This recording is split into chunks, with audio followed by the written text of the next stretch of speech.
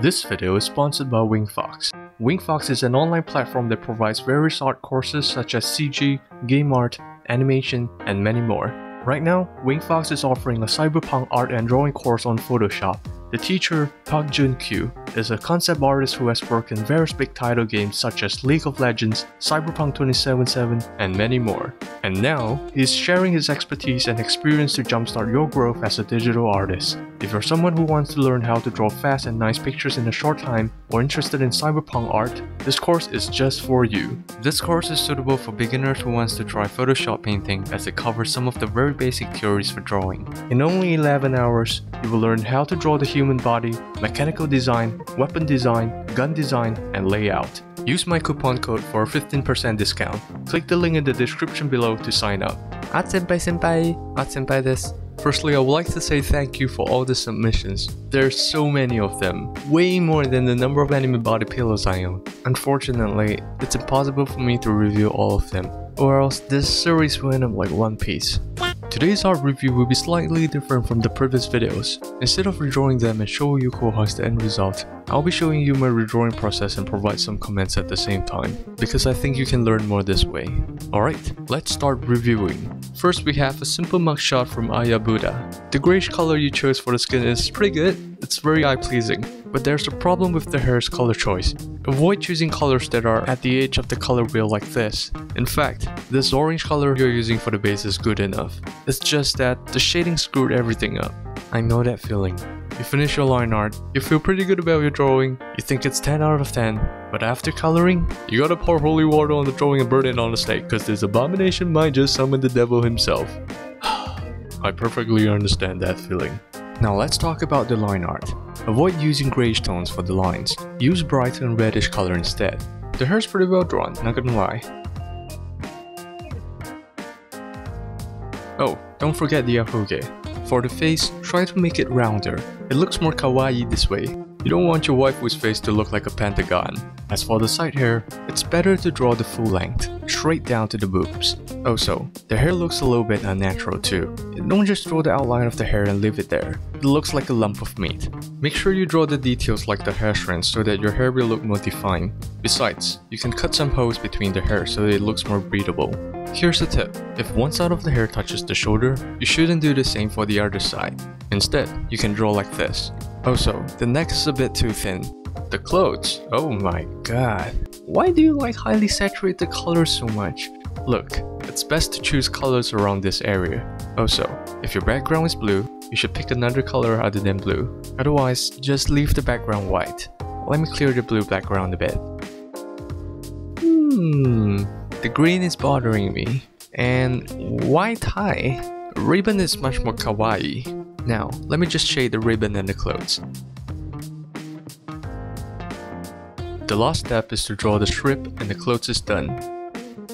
Now let's move to the skin. I've roughly shaded the shadow underneath the neck and the jaw. Wait a minute, where's the eyebrow? Eyebrow is the heart of a woman. Look at Emilia Clarke. The left eye looks a little bit weird. Let me fix it. Let's make the cheeks red too.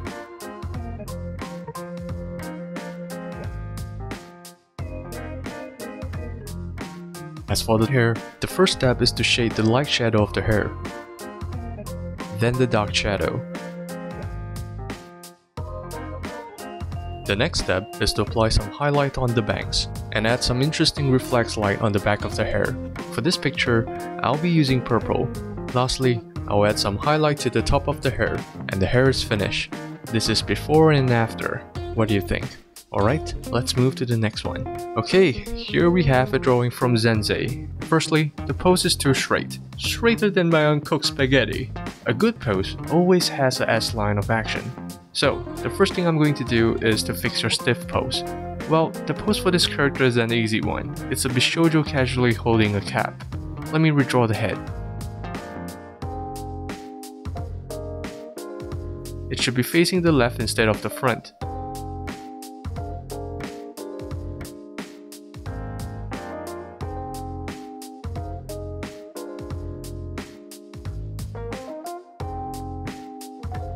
And for the body, please, for the love of God, stop drawing a straight body like this. Here's a technique I always use. If your face is facing the left, then you should make the body face the opposite direction, which in this case is the right. It will look much better.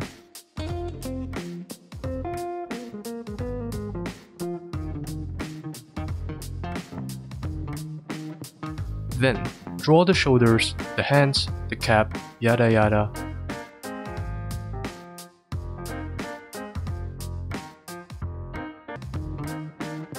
Do you see that? That's the S line of action. The character looks more alive this way. Also, where's the boobies? Could it be... Okay, I get it. You like flat boards. Not gonna question your preference. But for me, I like my characters boing boing.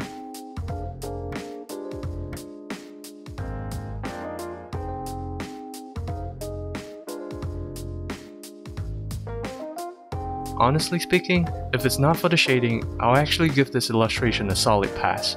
You definitely need to work on your shading and details. Okay, as usual, I'm going to shade the part that's on the opposite side of the light source, such as the neck, clavicle, hands, etc.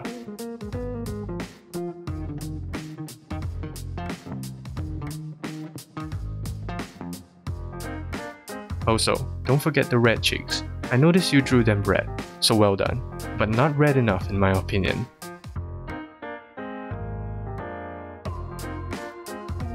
Lastly, add some shading on the thighs.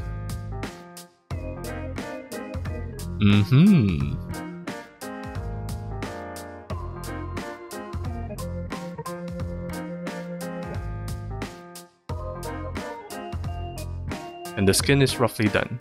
Moving on, the hair. As usual, I'm going to shade the light shadow of the hair, then the dark shadow.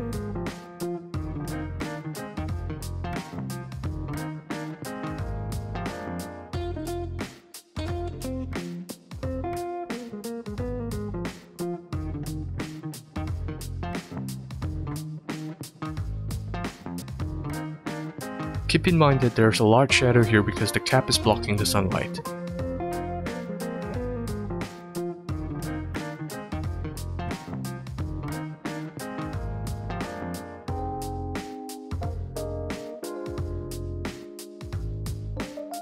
The way you draw the wrinkles is a big no. What are those? Cooked spaghetti? When you're shading, visualize the shadows as a block. Don't be afraid to put large shadows over your character.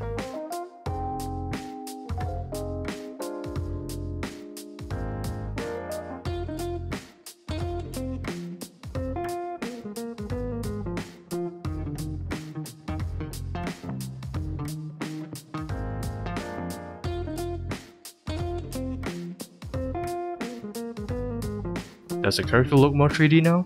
Add some dark or hard shadows onto the clothes to represent the wrinkles. I just simply add some.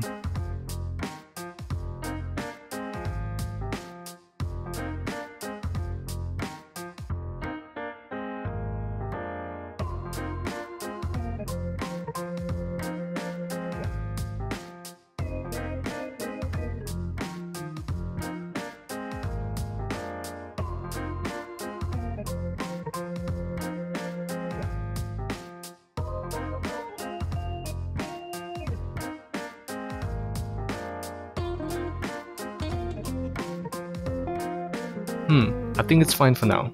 Drawing wrinkles isn't as simple as drawing lines like what you did right here. Find a reference if you can't visualize them.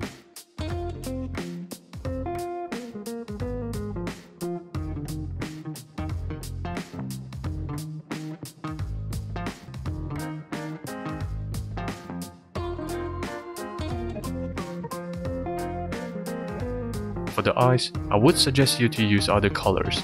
For me, I prefer my eyes to have a strong contrast, so red is good, but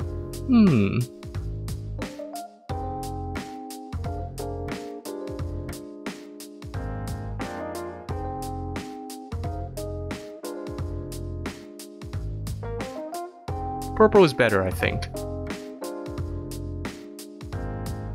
Okay, purple then. Now let's add some shading, highlights, contrasting colors,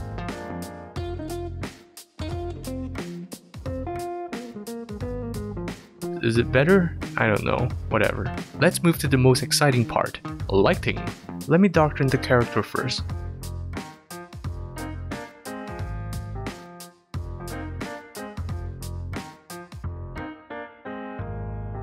And then the highlight.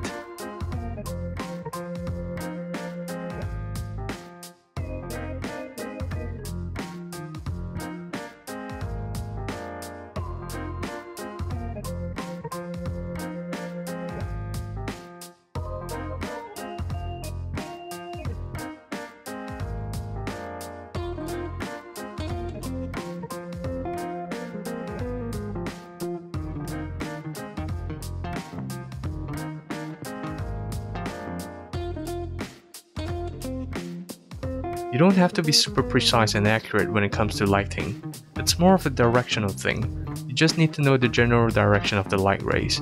Lastly, I'm going to add some blue reflex light on the hair.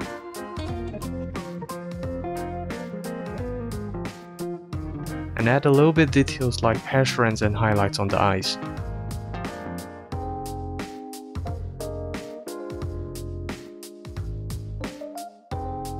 Yeah, can't say this. What do you think? Alright, let's move to the last one. The last one we have a Kami-sama illustration from Yo Boy. Overall, I think it's pretty well drawn. I guess the character is a holy being, cause there's a halo. But I think there's a better way to portray this holy aura, so let me just erase this. I noticed y'all have problems with coloring the hair. The shadow and the lighting of the hair is not good. Go watch my hair coloring tutorial video if you guys haven't watched it. As I said in the two previous examples, stop drawing the hair like it's a lump of meat. Draw some hair strands to make it look more natural.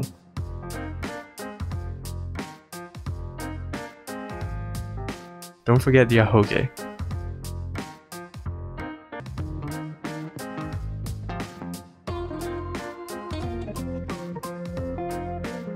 Let's add some shadows. As I've demonstrated earlier, first the light shadow, then the heart shadow. After that, add the highlights on the hair. For this, I'll be using blue, and the hair is roughly done. I'll come back to it later. Again, it's pretty well drawn, not gonna lie, but I prefer the mouth to be small and cute. What do you want to put in that big mouth? A toadfish plus my TV? I just want to clarify something real quick. This is just my personal drawing style. I think it's better to draw it this way, that's all. I noticed the face is a bit weird. You know what? Let's just redraw the face. Sorry, Masen. For the cheeks, I think you should make it sharper, so the face will look less chubby. For the eyes, they should be around here. By the way, the eyebrows are a bit too high as well. Now, do you feel the foxy vibe from this picture? She looks like someone who might seduce and kidnap you just so she can eat your organs then grow a new pair of tentacles. For me, I tend to draw the eyes bigger compared to this. I'll roughly color the eyes and put some highlights. Onto the face. As usual, the shading on the double eyelid, hair, red cheeks, yada yada. You guys should know the drill by now already. I don't want to bore you guys with the same stuff. For the clothes, again, the shading. But first, let me cover the shading. Then, I'm going to draw the line art of the clothes.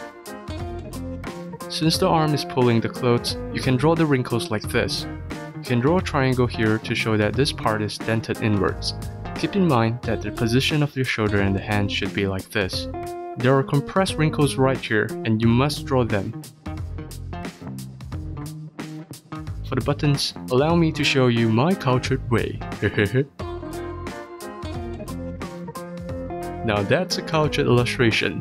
Let's draw the bra too. The color I'll be picking is good old black. Decrease the opacity and apply some blur. Ta-da! Phew! That was exciting. Back to the clothes. I just roughly shaded this part here because it's on the opposite side of the light source. For the jacket, again, the shading. And I'm going to use your purple base color to cover this awkward part. The lighting is poorly executed. Don't simply use the spray tool or smudge tool if you don't know how to use it properly. Don't be afraid to draw these wrinkles to show the pulling effect. Also, since the elbow is leaning inwards, there are compressed wrinkles at the arm, and you must draw them. I noticed that the shoulders are kinda wide. You're not drawing a JoJo character, so keep them narrow and small. For the yellow button, I find the yellow too bright. Kouhais, stop choosing colors with high saturation for everything. Onegai. So, I'm assuming you wanted the character to have backlight, but I have a better idea on how to portray this effect. But before I show you, I still can't get over the face. Why does it look so weird to me? Ah, naruhodo. The ear's the problem, it's too high. Phew, took me almost 1 hour to notice this. I'm such a failure. Pinpeko, sorimasen. Okay, let's do some magic. First, I'm going to darken the character by using blend mode multiply. Then, I'm going to add some lighting by using blend mode overlay. Next, I'm going to add some interesting highly saturated colors at the terminator, which is the boundary between light and shadow. Write it down to your notebook, it's called terminator. Alright, time to draw and color the halo. Let's make a rainbow colored halo because why not? Lastly, add some highlights, details, hash ranks, and it's done. This is before and after. I hope you kouhais can learn a lot from it. So, how was it, kouhais? Do you like this new style of art review? Or perhaps you prefer me to show a longer fixing time, something closer to real time? Comment down below and let me hear your honest opinion. I want to deliver the best learning experience to you kouhais. Improving your art is not as simple as finding a better technique.